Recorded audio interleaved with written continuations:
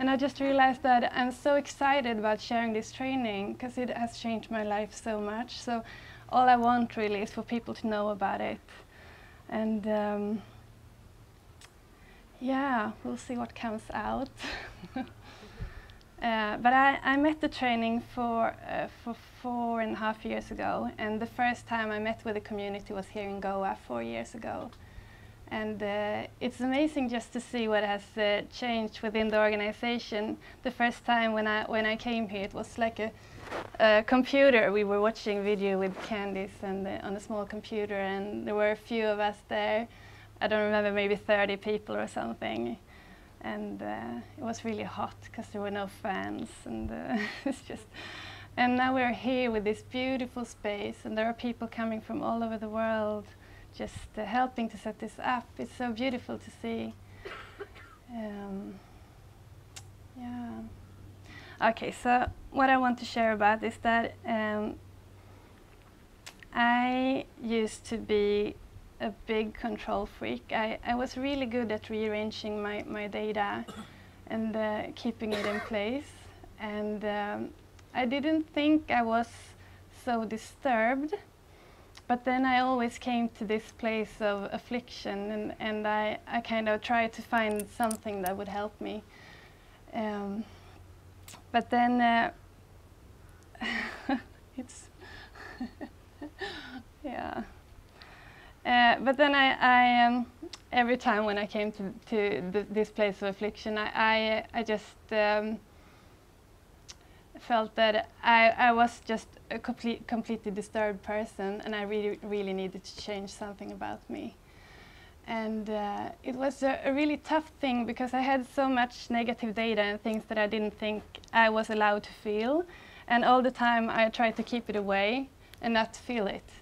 And it took so much of my energy all the time. I was very tired, and I constantly tried to fix my friends and fix their data, and trying to keep things in place. And it was, yeah, I rarely felt joy actually. I didn't really know what that was. So coming here to this training, and Amina, she started off by saying that data is pure and perfect or something like that. Everything about us is pure and perfect. And just coming here and hearing that everything is pure and perfect, okay. Everything about me is pure and perfect. I'd never heard that before.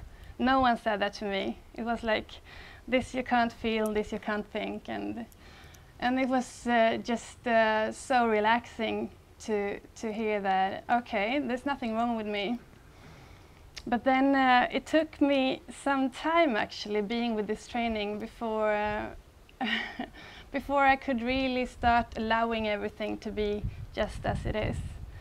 And that has been so opening, and today it's so beautiful to meet with people, because I feel that when I can allow everything in me to be as it is, knowing also that we all share so much, there is so much that, that I thought that I couldn't feel, that many other people all over the world are feeling, maybe even at the same time as I'm feeling it. And so when I can allow everything within me to be just as it is, even the most afflictive things that I thought was like scary, scary monsters, like, oh, I really need to keep this away.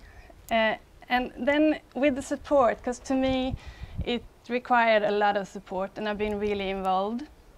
But with the support, slowly I could let it all just open and see that, wow, even this like really scary monster, there's nothing there, nothing but just beneficial power, and the open-heartedness for me to meet with people, and to know more and more, just to know what to do in each here and now. Like I used to have just all these planned, really living by the rule book, really knowing what to do in each situation. If this happens, then I do this.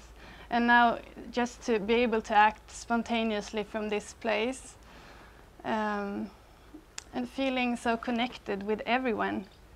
Doesn't matter what their data is, I just know it in myself so deeply. And that's been really beautiful. So just quickly, one last thing. I just want to say that I never thought I would be able to sit on stage and to say in front of so many people that I really, really love myself as I am. And I thought that to me is pride and arrogance. Like, no, that you shouldn't say that, especially in front of many people. Like, but I really, really just love myself as I am, and that's the most beautiful gift I could ever imagined.